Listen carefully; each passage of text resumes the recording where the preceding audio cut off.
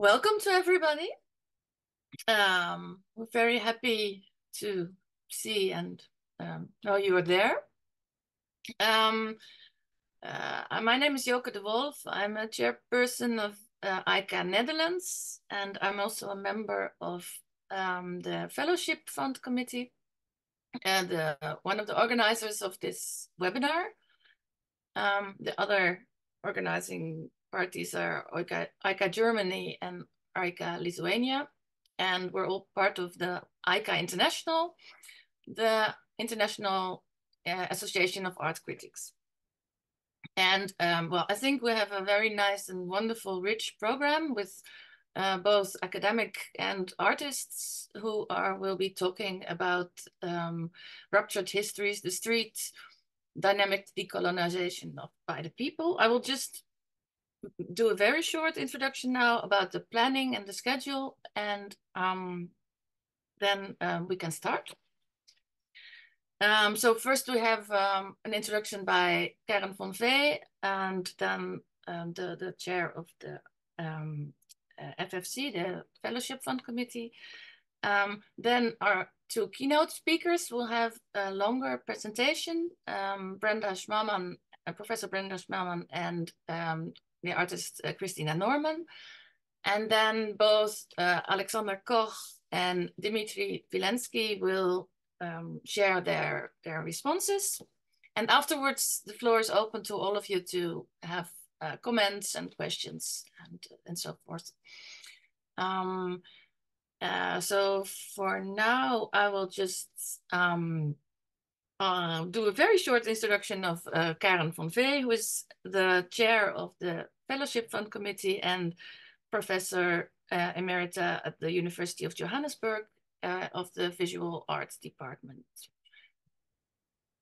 So. Thank you. Can you see me? Yeah. Thanks very much, Yorka. Good day, everybody. Thank you for being here. I'm just going to give you a very quick context for this webinar. We in the Fellowship Fund Committee are tasked with, and I'm quoting now from our mission statement, enhancing the critical understanding of themes which are central and time-related among ICA members and beyond. So we function as a form of outreach for ICA, contributing to synergies of different perceptions of art criticism. And to achieve this goal, we organize forums and encounters in different parts of the world with a special focus on opening up a transcultural art discourse, particularly in countries where art criticism is still evolving. Since COVID, the world has, of course, changed, but a positive result of the pandemic was the switch to electronic communication. And suddenly we had worldwide access to different cultures who could now freely participate in important cultural discussions that might previously have been financially or practically impossible. We've already organized two very successful webinar series under the heading Ruptured Histories, Critical Exchanges on Issues of Decolonisation. The first was held in September 2021, entitled Decolonisation in the Museum, Interrogating the History of Slavery. The second was held in a hybrid format, that's in person and online, at the Karachi Biennale in 2022. So this is the third of the Ruptured Histories webinars, and we're planning more, all aimed at promoting intercultural dialogue that reflects the ongoing concerns of this new era of global art discourse. I'd like to end this very short introduction with a word of thanks to my hard-working, globally diverse FFC team, who really have worked very hard, and those at ICA who've helped us put this webinar together. And of course, thanks a lot to the speakers who've spent time and energy preparing for this presentation. I hope you all enjoyed today's discussion, and please join us for the next one. Thanks, everyone. Well, thank you, Karen. We will, afterwards, after the talk of Christina Norman, we will have time for questioning. And if you have, in the meantime, have questions, you can also already write them down on the in the chat if you are afraid to lose your question in the meantime. So now I will introduce the next speaker. It's Christina Norman, an artist born in Estonia. She's an artist whose interdisciplinary works includes video installations, sculpture, and projects in the city space, as well as documentaries and performance. She is interested in the issues of collective memory and forgetting, the memorial uses of the public space, but also the subtle sphere of the body politics that transgresses the boundaries between the public and the private. In 2022, Norman represented Estonia at the 59th Venice Biennale with an eco-critical exhibition, Orchidarium,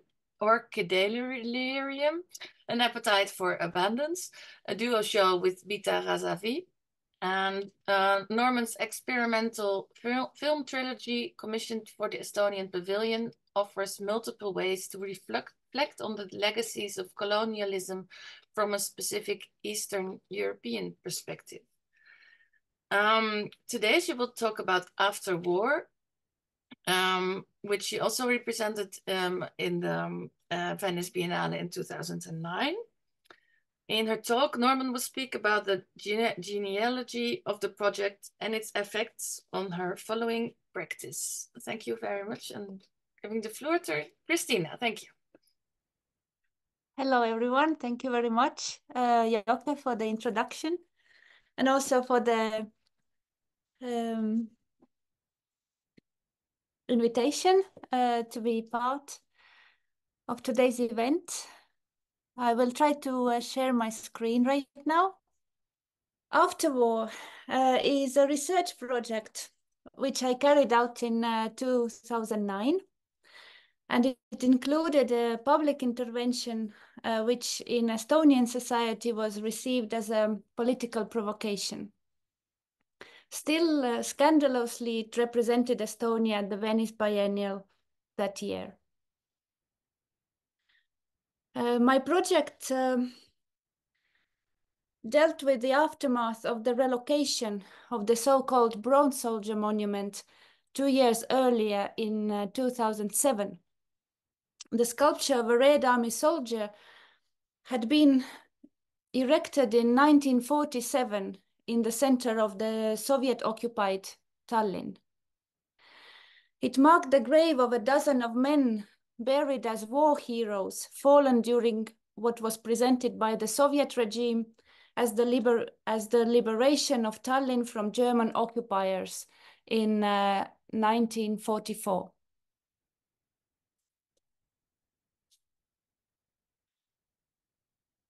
The statue became the focal point of tension regarding Estonian independence. Estonian nationalists viewed it as a symbol of occupation and repression. For Russian-speaking Estonians, it celebrated the victory over Nazi Germany. After the collapse of the Soviet Union in 1991, the majority of Soviet symbols were removed from public space in Estonia. So the Bronze Soldier Monument became the main signifier of Russian identity in Estonia.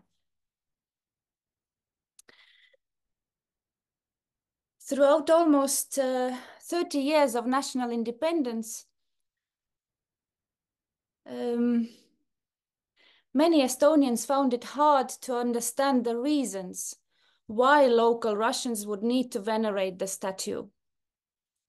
Some saw the 9th of May Victory Day celebrations in front of the monument as a mockery of Estonian sovereignty. Especially so after Putin's speech in 2005, where he declared that the fall of the Soviet Union was the greatest tragedy of the 20th century and called for the diaspora Russians to unite around the idea of the great victory of the Soviet Union over Nazism. As we all know, today Russia justifies its invasion of Ukraine by the need to denazify the country. In 2007, The growing tension around the monument was used by the political technologists of the Estonian neoliberal party of reforms as a tool for crafting their victory at the parliamentary elections. They promised that the monument and its Russian-speaking public would be moved from the city center if they won the election.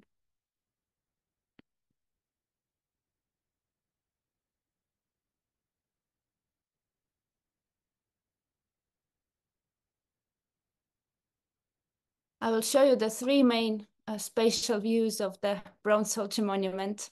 So this is the monument in its original location in the center of Tallinn on Tõnismäe hill. This is the hill without the monument.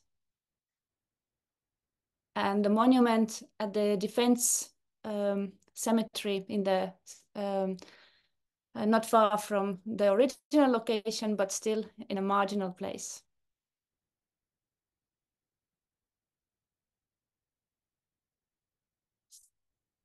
In late April 2007, just 2 weeks before the coming Victory Day celebration, the government ordered the grave to be dug open and the statue with the bones moved to the Defense Forces cemetery, 2.5 kilometers away. This symbolic act of marginalization and quite obviously desecration was followed by 2 nights of rioting in the streets of Tallinn. International news coverage of the event was very intense, with Russian propaganda channels exploding with Nazi rhetoric and declaring Estonia to be Russia's greatest enemy. In the Western media, Estonian authorities insisted on the success of the police operation to quell the protests. Regardless of the fact that there had only been a small fraction of the diaspora Russians rioting on the streets, the entire community was portrayed as having shown their real face. A criminal, violent people with no real values or true beliefs. This is the image which was used by the main daily newspaper Postimees to portray the Russian community. The former location of the monument was declared a usual park with nothing special to see, just trees and low shrubs. Still, the 9th of May of 2008, 1 year after the relocation of the monument, saw thousands of Russian people bringing flowers to the monument to the monument in its new location and the empty ground of the former site in the city center. As usual, the Russian celebrations and the strange practices of commemoration were ridiculed in the Estonian media.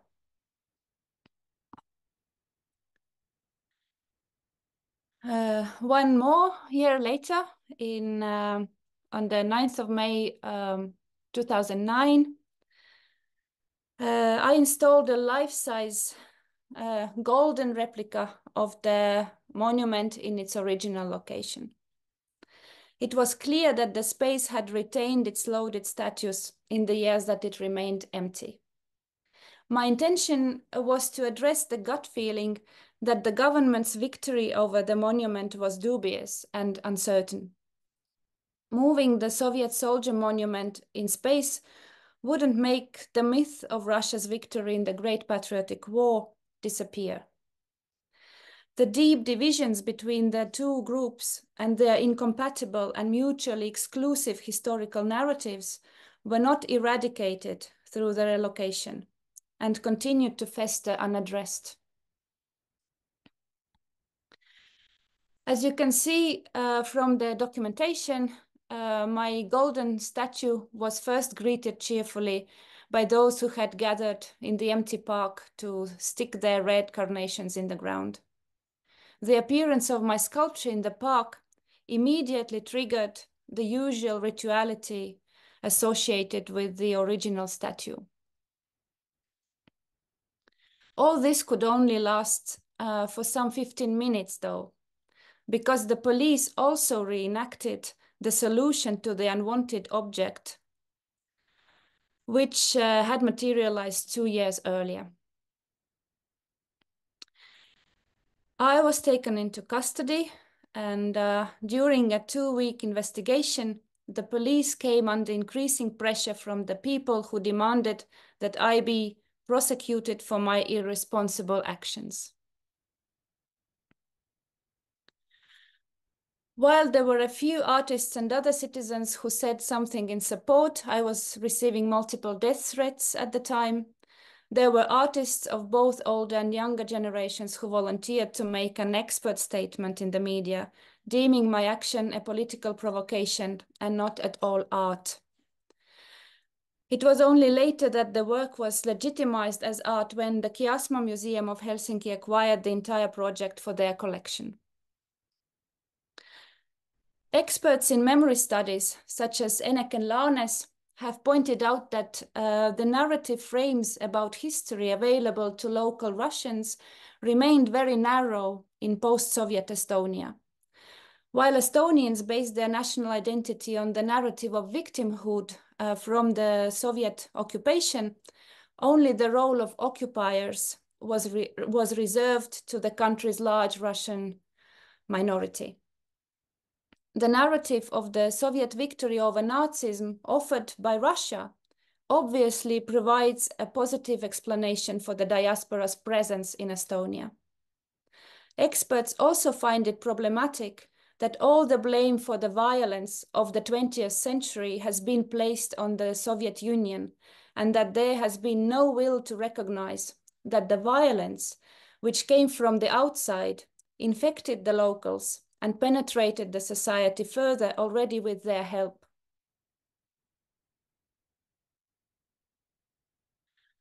Looking at the archival images of the Bronze Soldier Monument, we can find lots of evidence of collaborationism, starting from the fact that the monument was authored by Estonians, sculptor Enn Roos and architect Arnold Alas.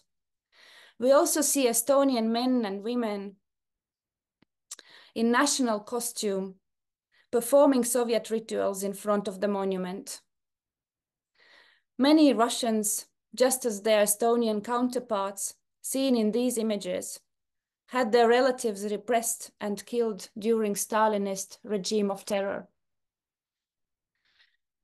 These are the instances erased by Russia's founding myth of the Great Victory. There are also Estonian men and women in these images whose relatives were forcefully mobilized or volunteered into the Soviet or the Nazi German army during the Second World War. History needs to be decolonized from the domination of white spots and erasures.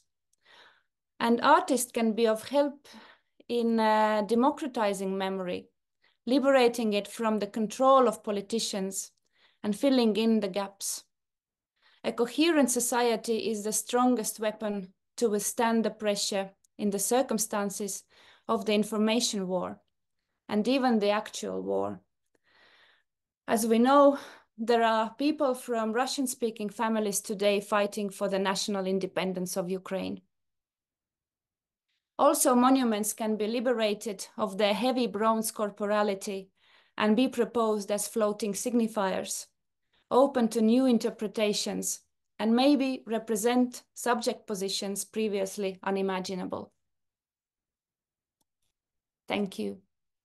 Well, thank you very much, Christina, for this beautiful talk. And again, a lot of images and ideas as well about how to deal with these monuments.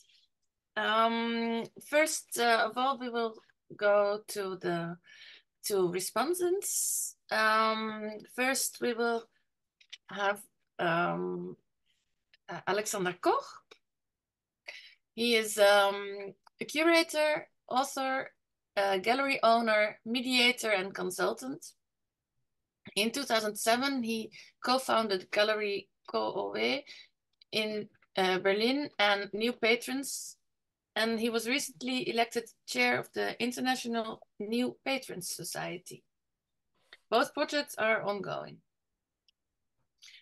Since 1998, he has been responsible for numerous exhibitions, publications, and events in favor of socially oriented art. Well, I will have the floor for Alexander now. Thank you, Jokers. Thank you very much. Hello, everybody. Even though I cannot see many of you. So I will more respond to Brenda in the chat. I quickly exchanged with Dimitri, who knows Christina's work pretty well. So we will a little bit split our roles, I think. I'm not so sure what I can contribute. What I think is obvious and quite interesting, how many affection are produced by public sculptures. You know, the whole post-Soviet era is also full of examples where sculptures were taken away and then people were running out of the streets and saying, hey, what are you doing there? Yeah.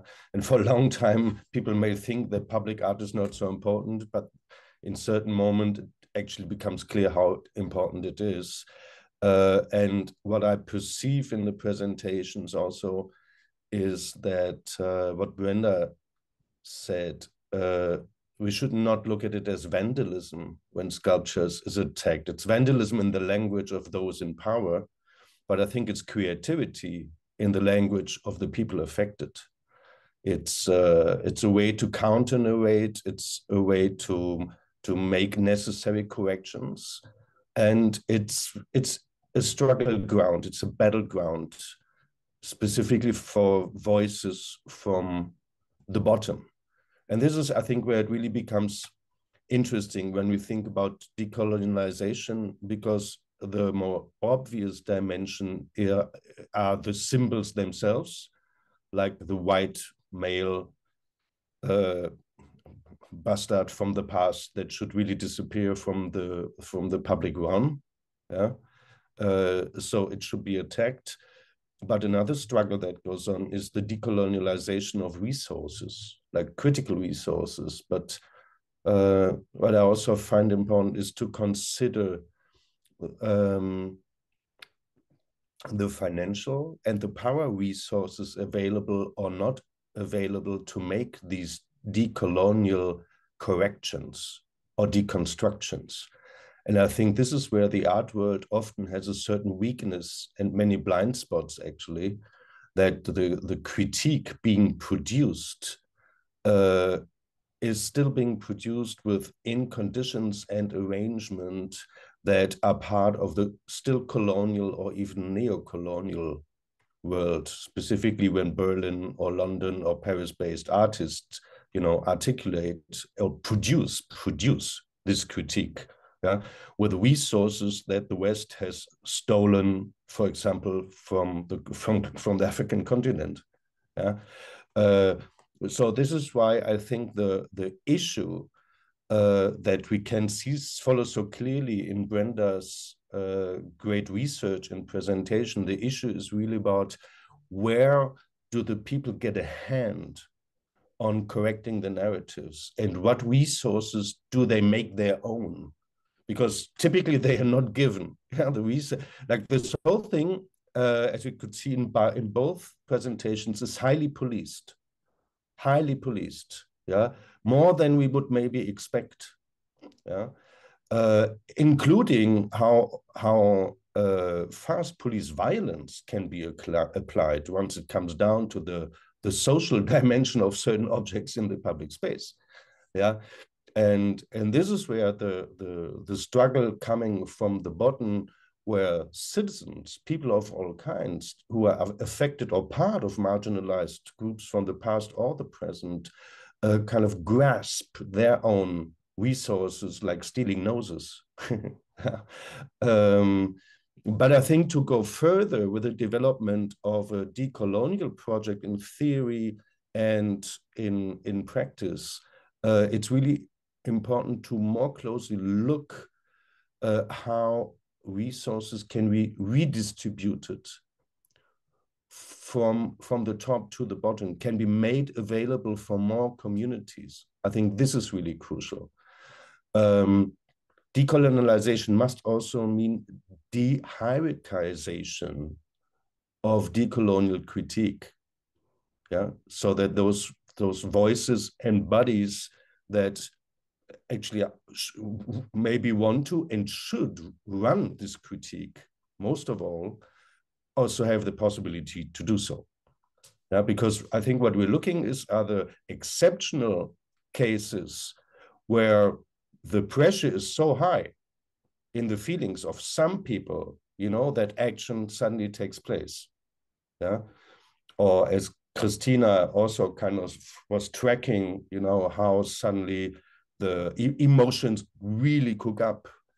But those are, even though you could make a typology of these events, they are kind of singular cases. But if I understood Brenda correctly, and maybe that would be a little question to her, if I understood Brenda correctly, many of the highly problematic sculptures in South Africa, they are still there. Yeah. So there were singular attacks, corrections, critiques, whatever, changes, but not at all on a systemic level, and not in a grand scale, which means that the old colonial narratives are intact in the material way. Yeah. And I don't think that everybody agrees on that. It just shows how the old institutions are still in place. I don't know, Brenda, are you there? Do you want to maybe quickly react on that? Yeah, I'm happy to talk to that now if it suits you. In fact, legislatively, South Africa's bound by a particular heritage policy, where basically the policy is non-removal. It was an idea that emanated in 1994 from the idea that you would get a multicultural democracy, so that when the policy officially arose in 1999, it was following a pattern where instead of removing objects, you would replace, or you would include new objects alongside old ones. What I think is happening now is a certain dissatisfaction with that policy. It's playing out many years after the fact. So I think that's the reason they're not removed, because there needs to be very sustained motivation and processes for removal. But there's obviously popular unhappiness with the objects in question. And I think some of that spilled out with the rights for movement. But it's playing out in various ways. And I don't know if that answers the question, but that would say differentiate South Africa from Zimbabwe, where the public sculptures of Cecil Rhodes, one in Salisbury, Harare, and one in Bulawayo, were removed systematically after independence. So they were removed since 1881 and relocated to places where you could, in theory, get to see them, but not necessarily. So the one in Harare is located at the National Archives, which isn't completely open. It's kind of you'd have to kind of make an appointment to see it. The other one is at the back of a museum in Bulawayo, where you'd sort of have to kind of know it's there to go and look for it. So it's a different kind of approach that's been taken.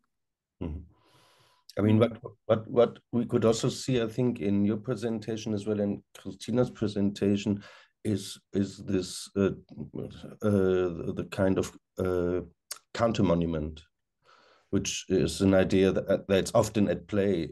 You know, I think if you cannot remove it, if you cannot destroy it, if the thing sometimes it's too big even. Yeah, like there's a Nazi sculpture in Hamburg that was just so big that they couldn't destroy it somehow. At least not really in the 50s and 60s. And then the city commissioned a counter movement, counter sculpture. Yeah. Yeah.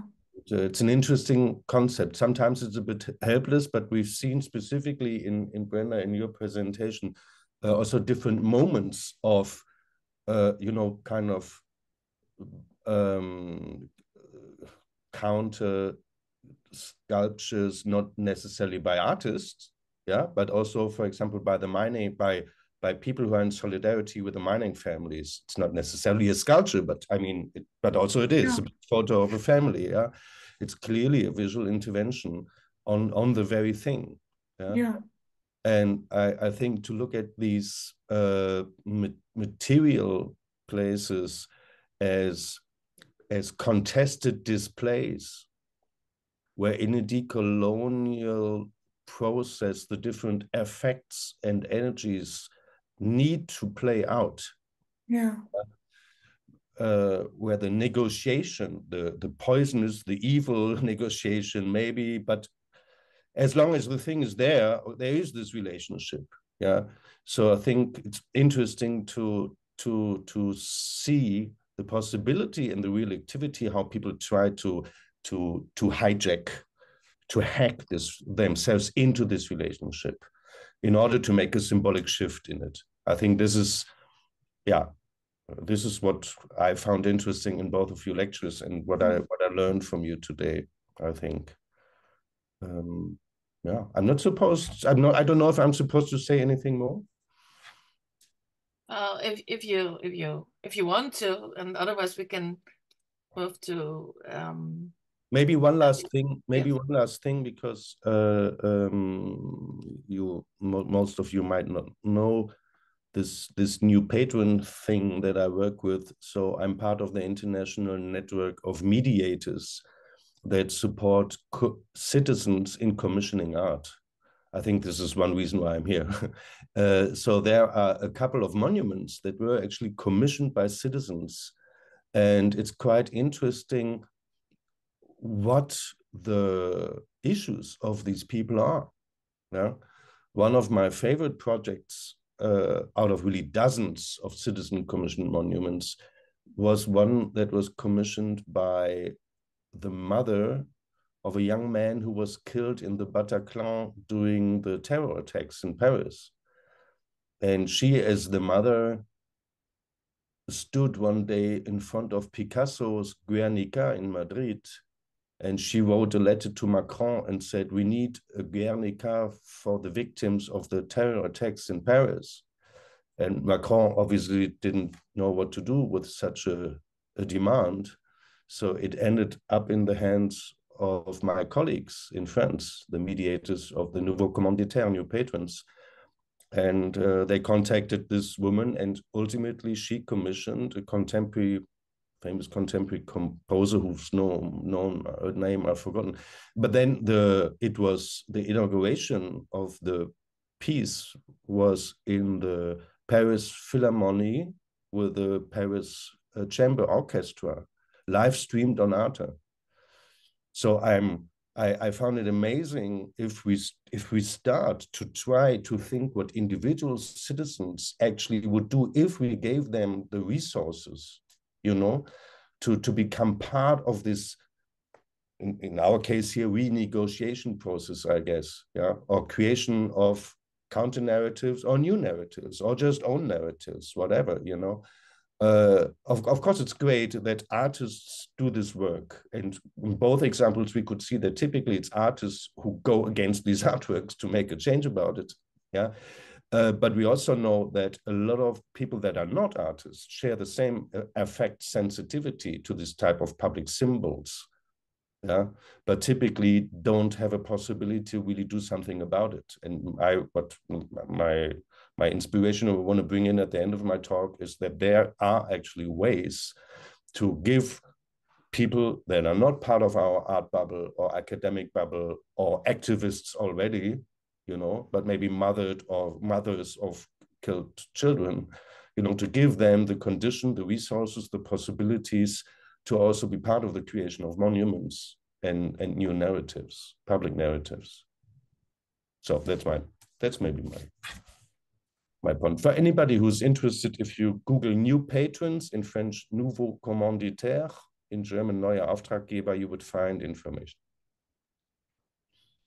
Okay, wonderful. Thank you, Alexander. Maybe we can, well, afterwards have a broader discussion. First, I will give the floor to Dmitry Vilensky, who was born in Leningrad and is an artist, educator, and cultural environmentalist. He is also a core member of Sto de Lat, the art collective founded in 2003 in St. Petersburg. And Sto de Lat means what is to be done. It's the title of a novel and of a pamphlet by Lenin from 1902. And its aim of the art collective is to integrate political theory, art, and activism.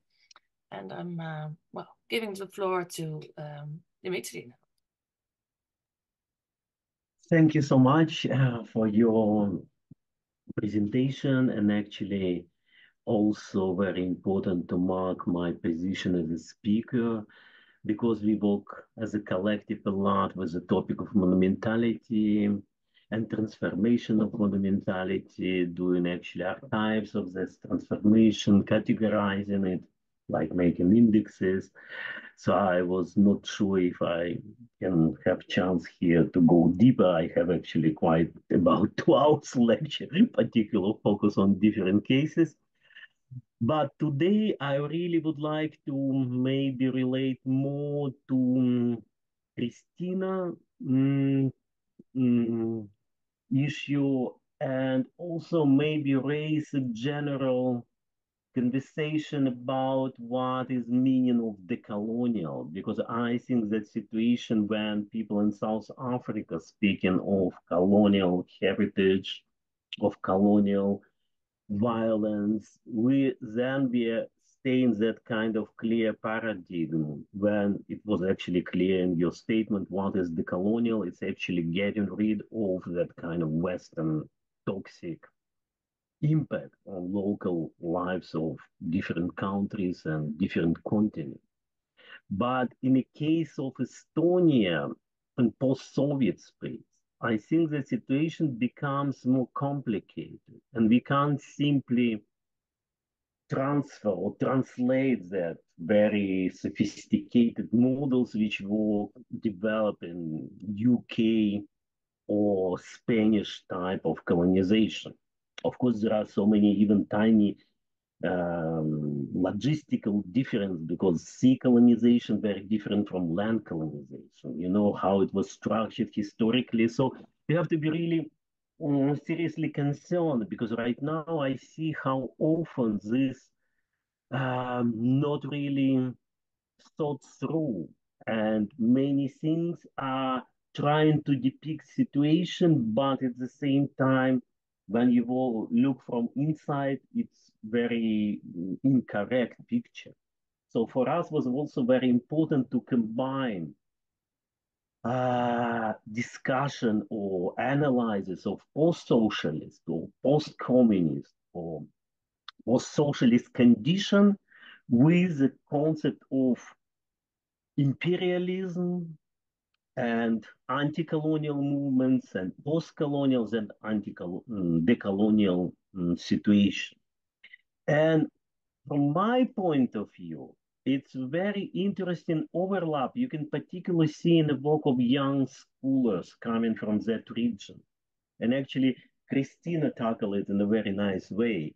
And actually, that's why I love her project and think that it was really very crucial and very brave to speak from that kind of Estonian position and really problematize these things, that decolonial kind of equal to decommunization.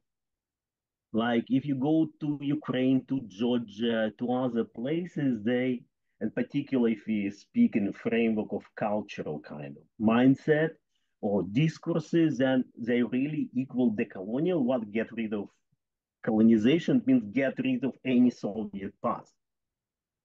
And then they also lose that kind of historical dialectical thinking.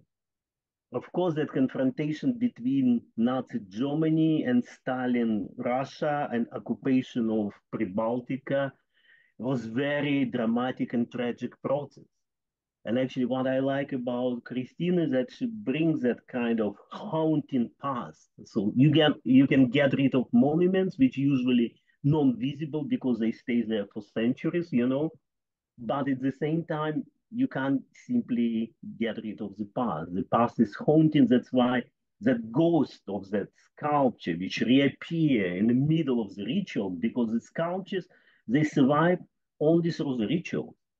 As no ritual, sometimes state make parades, you know, to celebrate some kind of Independence Day or whatever, you know, but activists doing their own ritual because also destruction of the monument, it was always kind of performative action, which also through the repetition becomes that kind of ritualistic things, which was super important in deconstructing that violence of the memory through the violence of the action.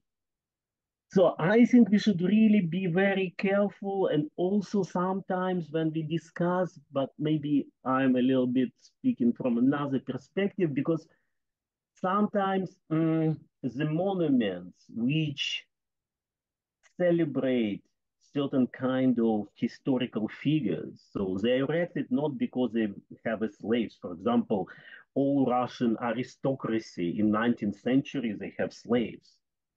And Lev Tolstoy, for example, you know, Alexander Pushkin. But the monuments which present on the cities of Russia or next Soviet Union celebrate them not because they were slave owner. You know, they were celebrated for something else. And of course, we should and must criticize that kind of current past condition, which was really right now looks so terrible. But at the same time, we also, I think we sometimes a little bit lack of that historical dimension, what is not acceptable today, and it's great progress of humanity, you know, was quite normal before.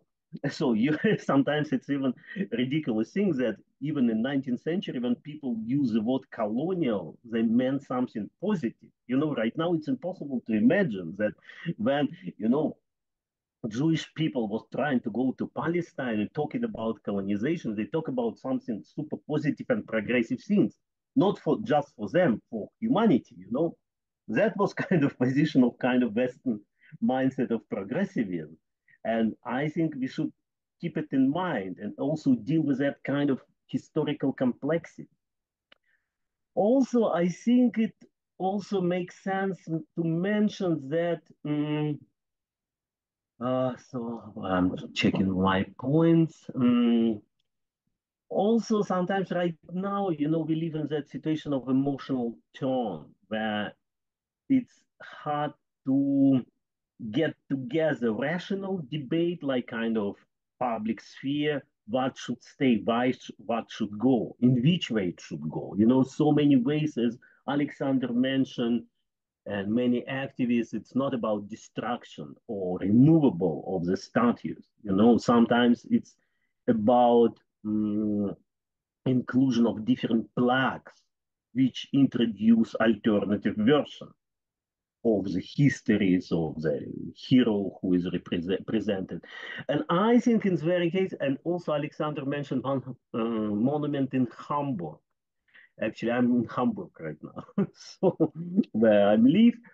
And actually, it's a monument which was built after First World War, like a typical monument to that kind of unknown soldier, but at the same time, it became place of rituals during Nazi time. And then it was considered as a kind of Nazi landmark, but it was actually realized a little bit, maybe 5 years before end of 20th. But then it was many protest action. It was repainted, you know, packed like Christo in white, you know, people rename it as a monument to deserteer and so on and so on.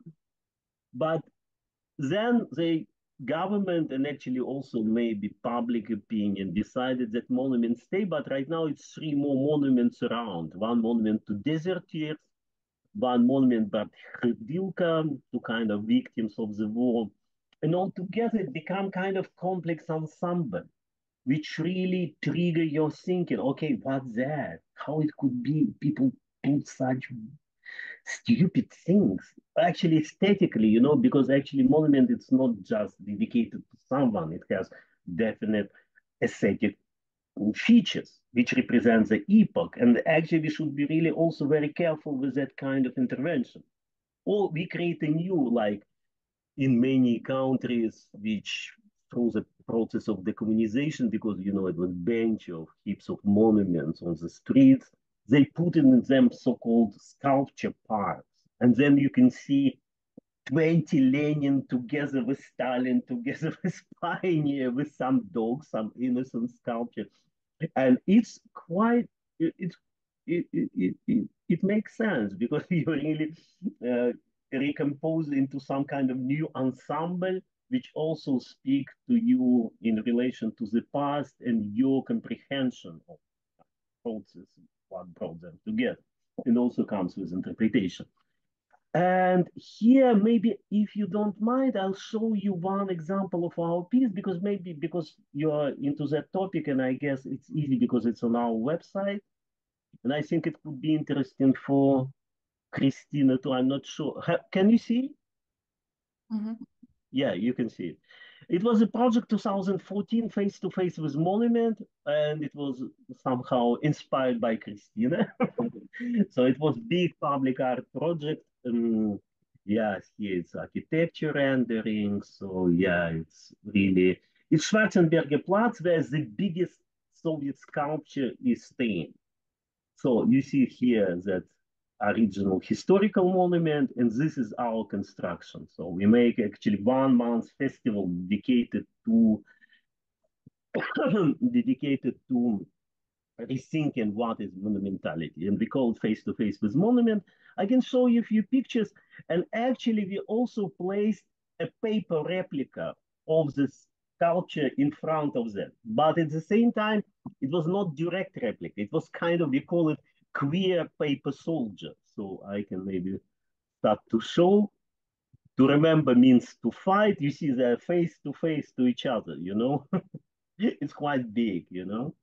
And then we put it anti-fascist because it was for us was rethinking because Russian government used the rhetoric of anti-fascism in super ugly, phony, profanate way, and we actually was trying to discuss what means anti-fascism today, and actually we place you can see that kind of stuff, and actually classical gesture of German communists because when you talk about decommunization, also there is another equality because in context of post-Soviet situation, it very often means that decommunization means derussification. It's something like it was never Latvian or Estonian communist or Uzbek communist. It was really like something imported, like colonial kind of communist coming. And here we really at the edge of very dangerous speculation because it's very much reminds that kind of situation with position of the Jews, that Jews kind of internal, you know, external, internal enemy, which really poisons society. But at the same time, the healthy spirit of the nation can get rid of that kind of scum. And also ignoring that actually that history of the communism is much more deep and it's also international. It has certain relation to Russia because actually the same rhetoric of Russian anti-communism right now, Russian nationalism, the same. Similar, you can see it in Uzbekistan, in Georgia, in Ukraine, in Latvia, everywhere. So, yeah, here you see, Dear Paper Soldier, what we'll do with anti-fascism today. So it was night programs, it was many concerts in a Zduniak installation, because we have also big, how to say, poster place where it's about, I think it's about 5 meters, something like that. So, This is a guy. Oh, it's a very famous guy who make Holtz, I guess. Oh, sorry, I forgot his name. So face to face. Oh, Gvatari Spivak visiting us. And Schwabingrad Ballet from Hamburg with Lampedusa migrant made amazing performance and concert. Actually, the poster was changing every week, and this you see it's from Irving Collective. So yeah, do. Yeah. It's a partisan choir from Ljubljana. So it was amazing. We have events almost every every day. So maybe I'll finish here. And actually, thank you so much. I'm super happy to see all of you, and especially Christina for bringing that memories and yeah, inspiration. And we keep walking because I think it's really one of the key topic right now. And when Black Lives Matter started their campaigns of dismantling statues, that the discourse have new waves and new waves, you know, because our project was done actually during that 2014, shortly after outbreak of Russian invasion and annexation of Crimea. And for us was also very important to reflect on it. And actually in this, oh, sorry, maybe I'll jump back because there is one very interesting publication. Let me check how to return to it. Just go. Yeah. So yeah, here we make a publication face to face to the monument where you can actually see all kind of cards about you see actually here immediately on first second page the bronze soldier talents case after Van Damme Cologne. So yeah, this is our project. Yeah, Sanya Vekovic. Uh, the CNN ratings the ugliest monument. So yeah, so I really recommend it's all of them free to download, so you can just use it for your seminars, whatever. So yeah, thank you. Thank you very much, Dimitri. Christina, do you want to have you got any? Yes, I just wanted to maybe comment that it's indeed in Estonia somehow this post Soviet identities or this Soviet experience is considered the history everyone is sort of processing in the society.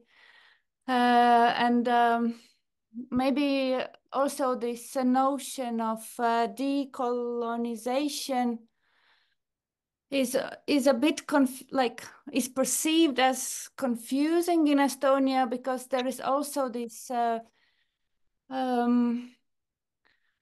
ideas about Estonians being European, or somehow this Europeanness as the prime kind of definition of identity. It sort of also does not allow Estonians to think of their historical experience as colonial, and even this because somehow this narratives about colonialism are so strongly affected by Western colonial history and history telling and historical narratives that Estonians find it hard to find their place within this. And also there is this question of whiteness, definitely, that is very important in finding a way to relate to the history, because Estonian, of course, consider themselves too white to be colonized or to be colonial subjects. But also when we look back in the history of the Russian Empire, when Estonian territories were part of this imperial context, then it is enough to look at these scientific representations of Estonians and Latvians in zoological studies of the Russian imperial scientists. So it could be a very interesting case for everyone to look into this history of the colonization by the Russian Empire of the smaller ethnicities in Siberia and also in the European territories, and what were these narratives about these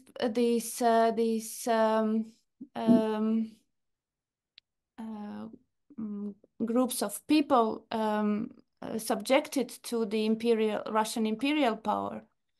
So and it is also helpful maybe or it can contribute into this study of how the notion of race is being constructed. Yeah, so it's this very complicated history, and also I think Dima, for you as well, maybe is a good idea to a little bit explore that history or the history of the Russian Empire from that perspective of how this history of or Russian colonial history, or like you said, the land colonization. And maybe you can make interesting art projects about that, because it really relates to contemporary situation.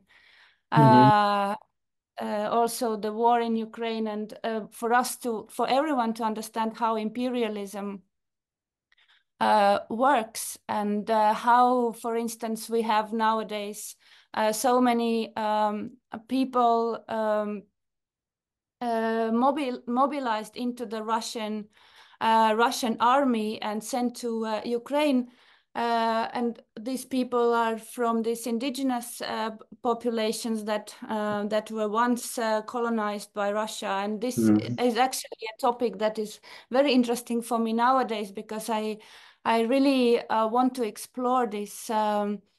These different subject positions that we can choose from, or that we can imagine in this situation, or even looking at the Soviet history, because this notion of collaborationism is very important. And also in the Russian imperial times, for instance, when Russia was using or instrumentalizing people from the Baltics in the project of colonization of Crimea, for instance. So this would be Baltic German noblemen who were leading these military operations to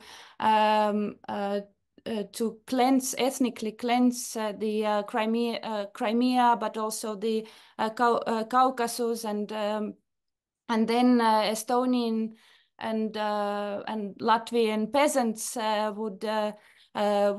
would be invited to repopulate the abandoned houses of Crimean Tatars and Cherkess people in Caucasia, for instance. And in the Soviet time, there were also Estonian conscripts who were sent to the Soviet war in Afghanistan. So these histories of violence and this entanglement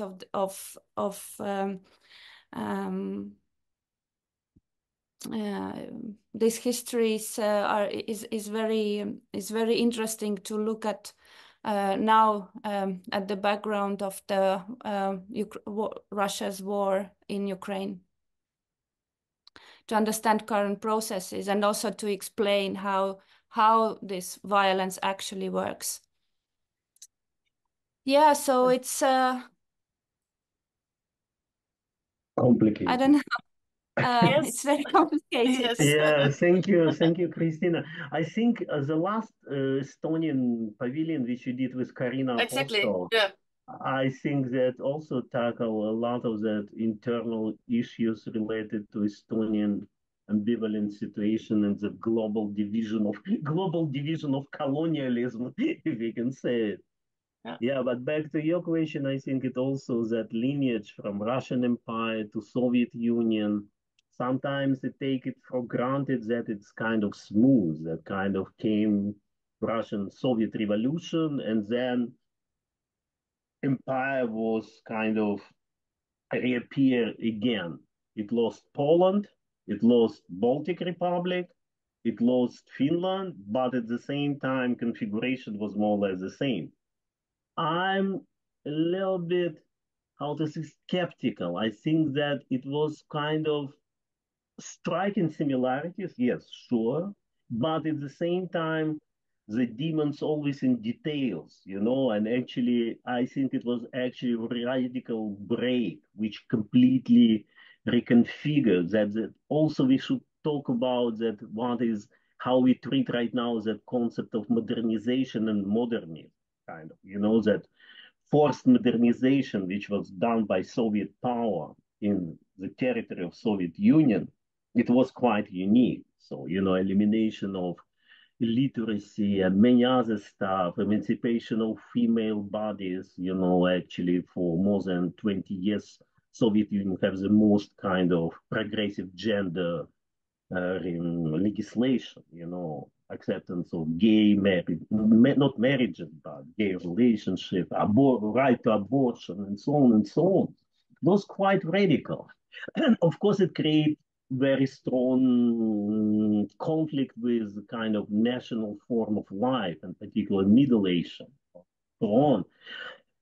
So I think we should go far with this for a few more hours, and I'm not sure that we can really.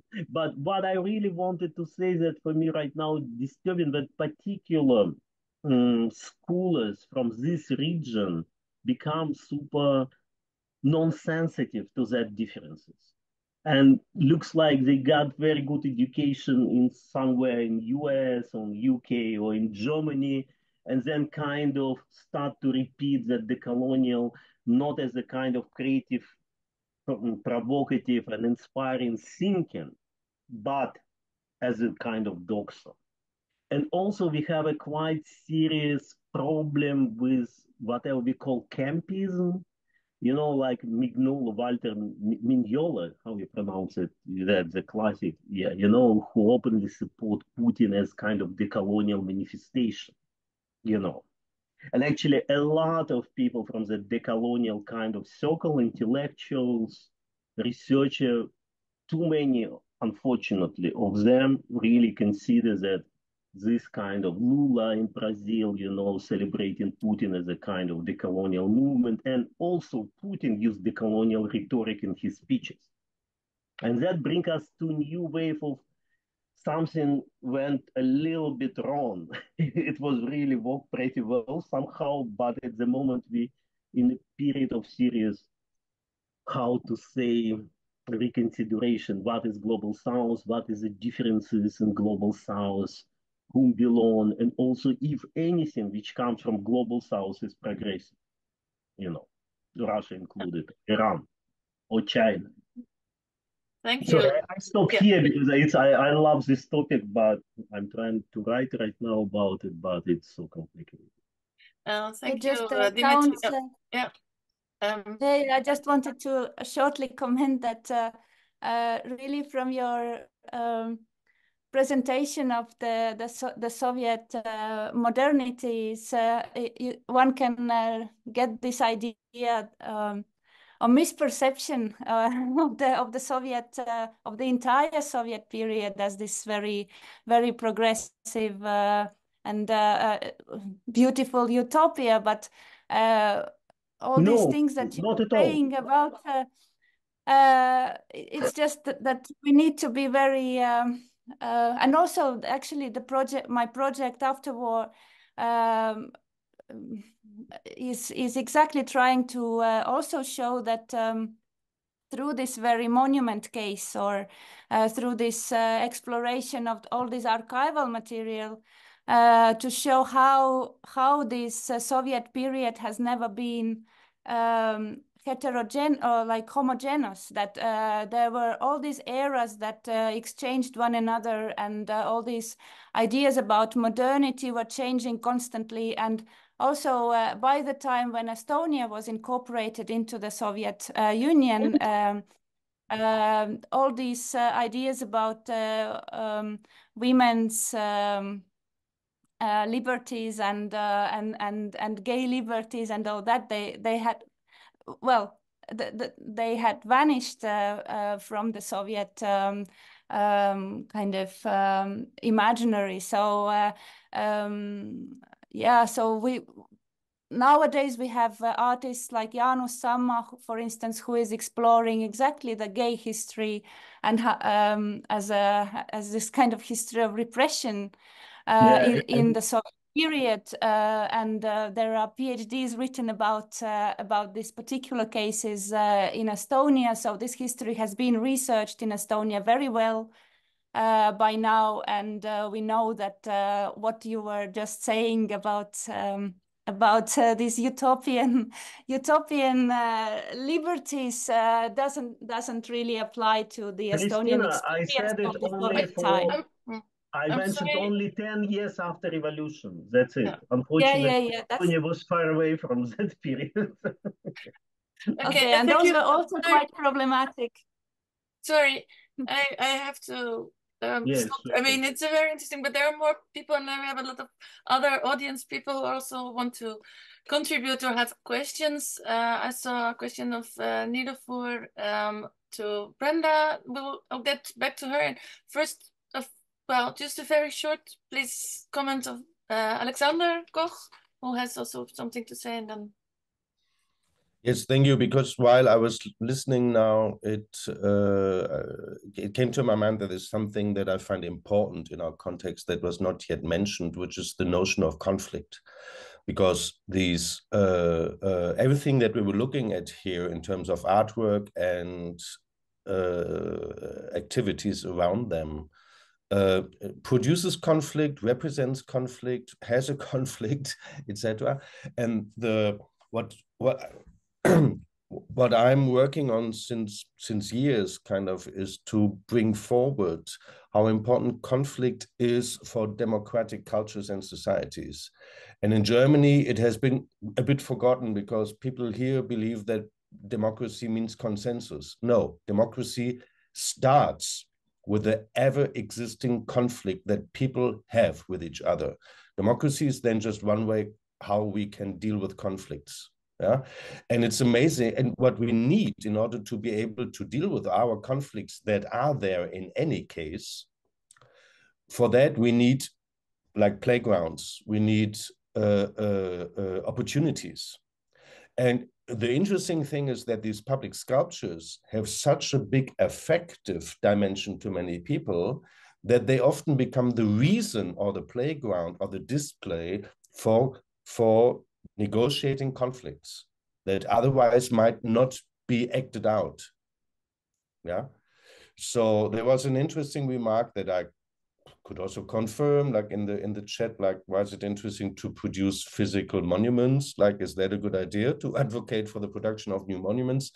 Yes, no, it's not my issue, but the issue is though what is there in the material world that appeals to the affect of many different people, yeah, is an issue of conflictualization that's available for us, and that makes these sites and these objects precious somehow for the societal communication process, violent or non-violent. I just wanted to put that into our into our debate. Yeah, thank you. Yeah, that's very well. Yeah, it's very relevant. Also, I mean, in a way, you could say perhaps that are these then are they artworks, or are there the sculptures are political statements which are commented to by artworks, or are there new political statements, or is it a combination of the two?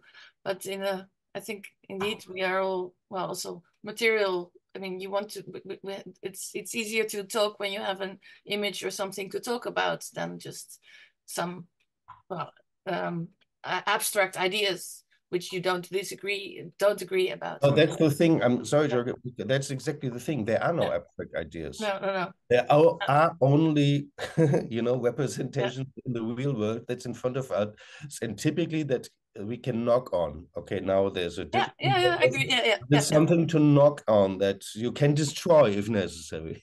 Yeah. Nilofer, you have had a remark. Think. Yes, I'd like to ask Brenda actually, because I saw her very interesting presentation. The visuals were, sort of spanned, I think almost 2 decades, if I'm not mistaken. And I wanted to know the relationship between this knowledge that has been generated through her research and her courses, because Brenda is an educator, an art educator.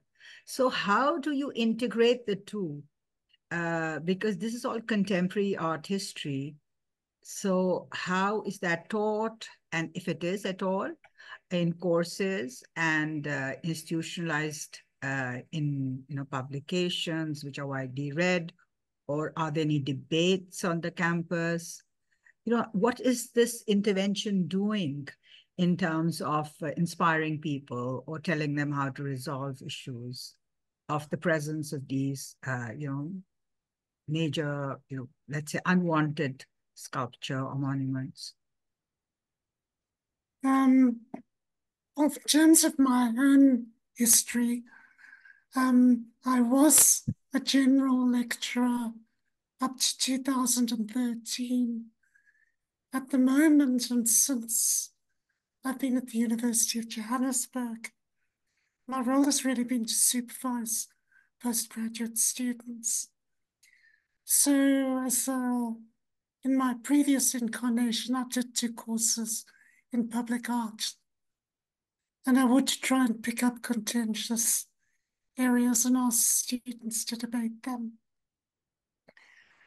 I'm not sure with how much that happens now. I've got a couple of postgraduates, master's students who are working with the politics of public art. One of them, a practitioner, is looking to produce a participative public art piece in Pretoria at the moment. She's interested in the idea of a sort of immediate engagement art, the public art piece that people respond to with immediacy, and what that means. Another one of my master's students is interested in the idea of what do you do with colonial monuments. He's come up with this really rather wonderful idea. He's focused on the public sculptures of Queen Victoria, and he's decided they should all be repatriated to Britain. And he's producing paintings, which is, because it's obviously an impossibility, playing with that idea satirically. So I guess these ideas do filter through down in education in one form or another. I'm not sure if that answers your question, but thank you for it. Thank you. Can I butt in for 1 minute there? Just in terms of the discourse on public art, Brenda actually has published a lot on that. I mean, she's being very modest here, not saying it, but she's put books together with a range of other people's texts on it, and she's published herself, and she's also involved in a publication on public art. I've forgotten what it's called, Brenda. I'm one of the co-editors of Public Art Dialogue. Yeah. Okay. So Brenda isn't very involved in kind of raising the awareness of people to this kind of debate. Although she might not be doing it directly in the university, she's doing it on a wider platform. Yeah, it's a much wider platform amongst academics mostly.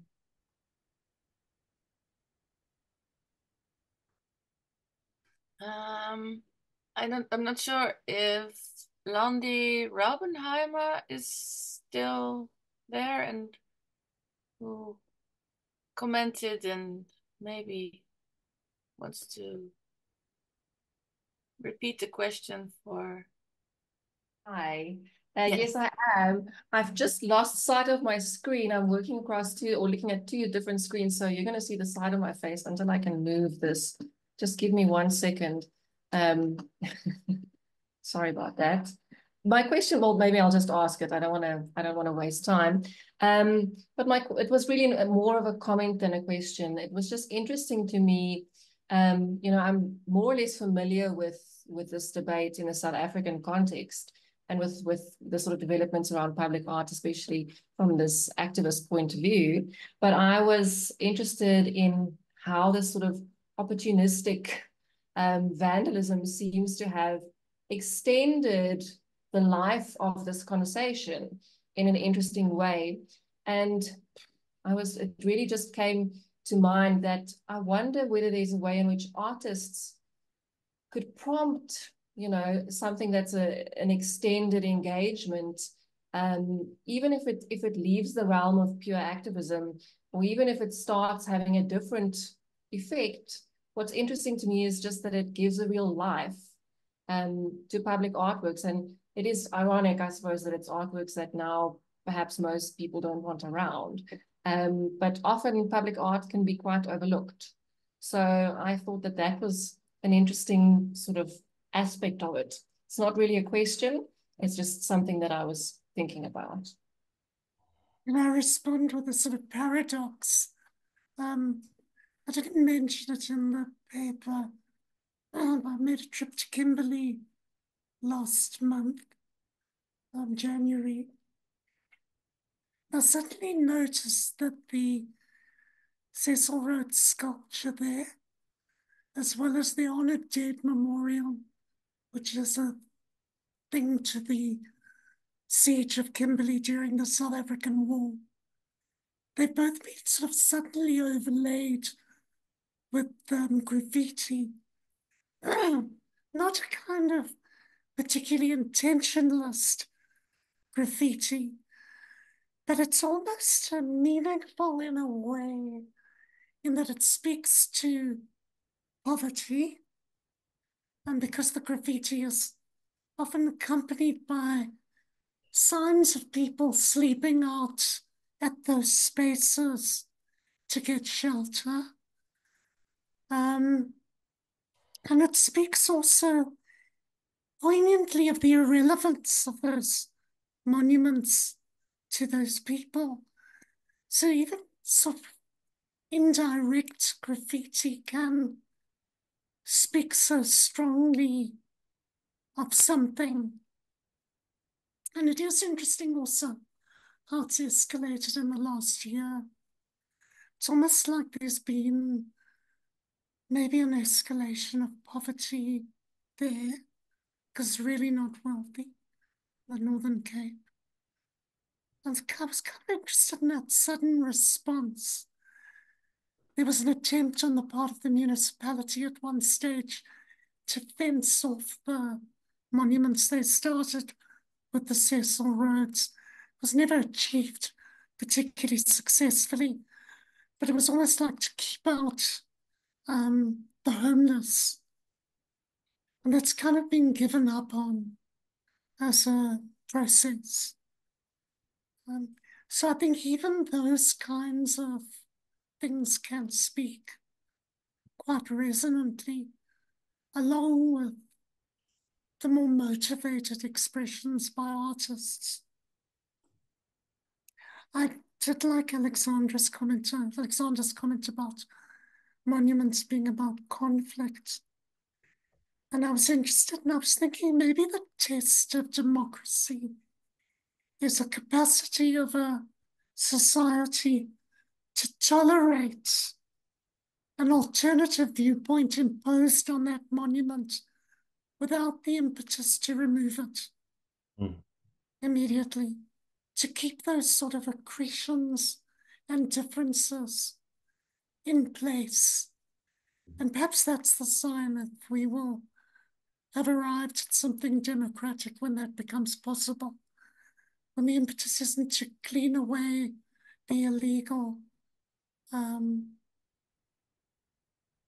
component. Yeah, thank you. Yeah, thank you, Brenda, and maybe Marjorie. Marjorie, had a comment in the chat. Do you want to Yes. elaborate again? Yeah.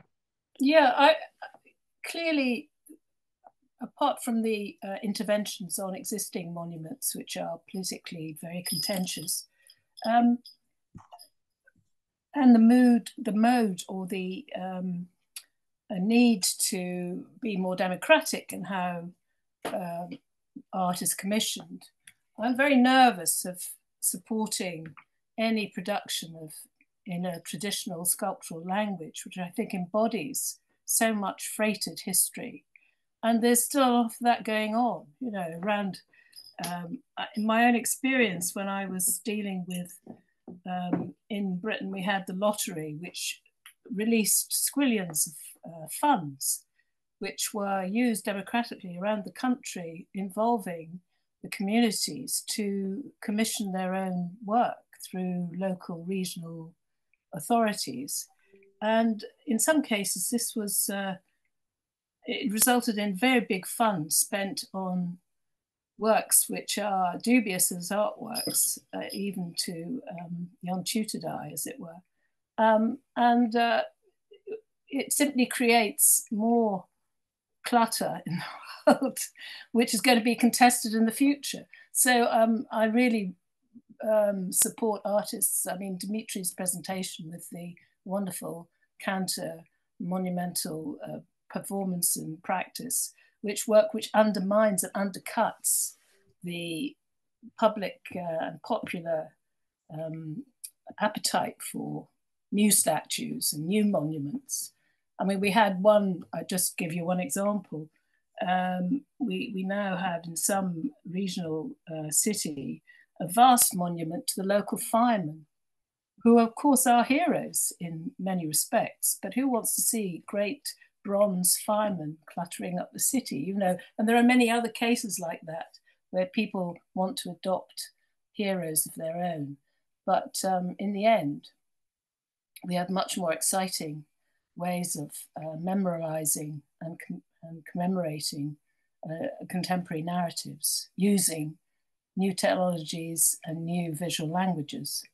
And I wholly support artists working in those fields. So that was my point, really. We need no more statues.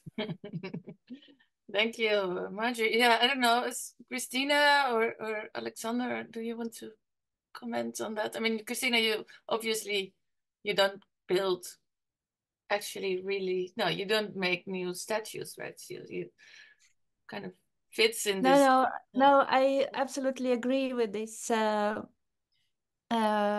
comment, and also with this temporary monuments or this kind of ephemeral presences in public, instead of building monuments that of course are outdated by the very by the very corporality of these objects in public space, and also they are they can always become vulnerable, like the points of vulnerability, or the kind of they're too easy to attack. And I think this is I think there should be other ways to deal with memory and provide different frames to include more people into to discussions, and find different grounds for building solidarity within the society. Yeah, I was very curious about what Alexander I could say two things. One is it's I find it not correct to disqualify citizen commission art per se. I know the field pretty well. I know that there are a lot of shitty projects around, also internationally. But this is a lot about methodology.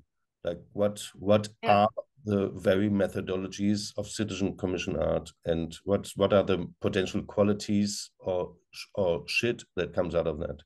Yeah. So there's nothing general that you can say against it, I want to say. And the other thing is, I'm really not keen on more monuments or material production of artworks. That would not be my debate. As a matter of fact, for now, we still have a lot of material production of artworks. And this is where I would like to step in and say, what are the conditions of this production? Who decides on them? And what language do they speak? Whose language do they speak? Yeah. And just one sector that we can all find really ridiculous, but that's which of resources is Kunst am Bau, you know, art in architecture, like this 1% schemes in some countries, you know, and we all know how bad these projects typically are. Yeah. But actually the money is there, sometimes even in the law. So we should be thankful that there are 1% out of the budget for a new airport available for art. The question is, what do we do with it in a meaningful way? Because as long as I hold the position, and I would like to hold that art is important for the society, we have to ask for where it's meaningful produced and for whom and by whom. And the answer cannot be, let's forget the material part of this production and let's go into immaterial performative thing. That's not enough. That's not enough of an answer for such complex thing as cultural production is.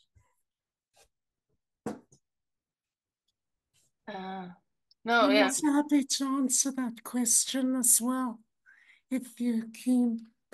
I mean, it's one of my hobby horses, one of my big things, concerns, let's say, is that in a democratic South Africa, there's often been an assumption that one simply takes a different range of people and one makes exactly the same kinds of sculptures about them.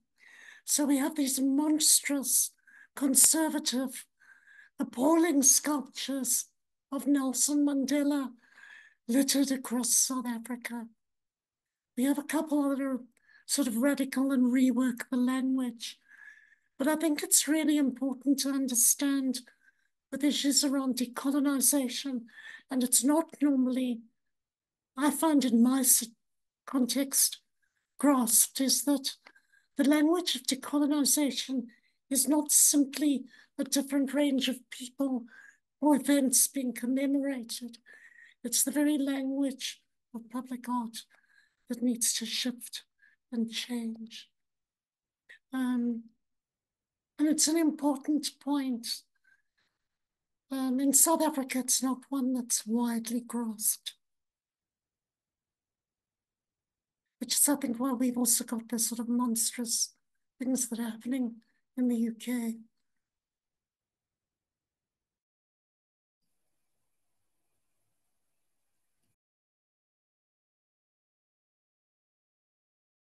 You okay? You're muted.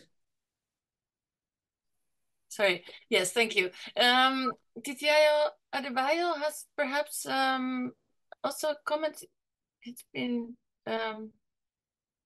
yes, thank you. Yeah, you're in the chat. Yeah. Hello, everyone. Oh. My name is Titilayo. I'm from University of Lagos. I'm a scholar in comparative theater history, performance aesthetics, and then technology. So I'm very happy to be here today, listening to the presenters and all the contributions. And like I've written, I'm particularly very, happy that the global discourse is gradually coming back to the issue of, global politics in terms of how our public spaces and monuments were created, currently being experienced, and the desire for future, projections. I did a kind of a comparative analysis on theater history in Southeast Europe and Nigeria. And I was in Bulgaria briefly, you know, because towards the post-independence period after colonialism, Nigeria was also a beneficiary of the context between the West and, you know, and South Russia in trying to determine how our arts, public monuments, architectures, and other public spaces would be developed.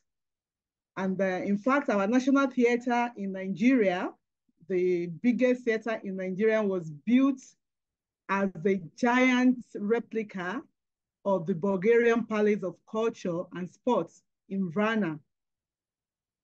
You know, so over the years, the building has become a contested space in Nigerian social cultural development.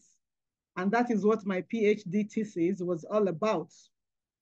And it was with regards to my thesis, I was actually able to find out that, you know, there was a bit of imperialistic tendencies in the Russia attempts to dominate the world. Because, you know, in this part of the continent, imperialism and dominance has always been seen like something that is, you know, left to the European countries and the, you know, America and the rest. Because Russia never really held a colony in Africa, you know, directly like that, most Africans always perceive, you know, Russia is our friends, is our this and that. And it took my research to find out that there was a whole lot going on in Southeast Europe, Eastern Europe, and, you know, that shaped the dynamics of the world during the post-Second War period. And, you know, listening to the presenters, you know, especially the second presenters about the, you know, some of the challenges, the conflicts, the contestations about monuments, you know, and the issue of colonialism. You know, in Bulgaria, they also didn't call it colonialism. They perceive the Turkeys as an invasion rather than a colonialism. So the question I've always wanted to ask is, invasion and colonialism, what's the difference? You know, because over the years, sometimes the line can be very thin in terms of the effect. Like most of Bulgarian public spaces, monuments were highly influenced by the same Russian, you know, interactions. So, and I enjoyed listening to both presenters about what the history of imperialism has shaped, you know, how it has shaped our global identities. You know, it makes me realize as an African that we were not the only one that were affected, you know, by the issues of the pre-Second World War and the post-Second World War, and even presently with the Russia-Ukraine war and you know, the ongoing conflict. So I'm happy to be here. I've learned a lot, and I'm looking forward to more interactions.